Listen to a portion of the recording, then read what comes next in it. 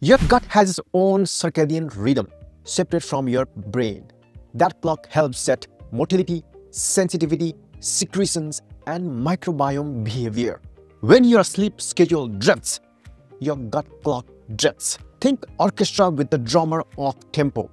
Everything sounds wrong.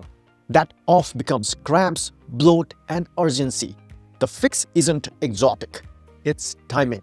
Pick a sleep window you can repeat within an hour every day. Get outside light within 30 to 60 minutes of waking. At night, dim the environment 90 minutes before bed.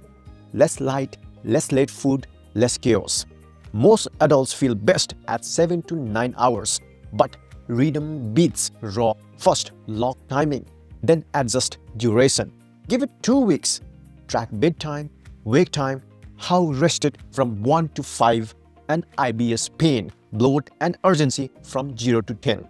If your averages drop even a point, your gut clock is responding. Download the 14-day tracker in the description and run your test.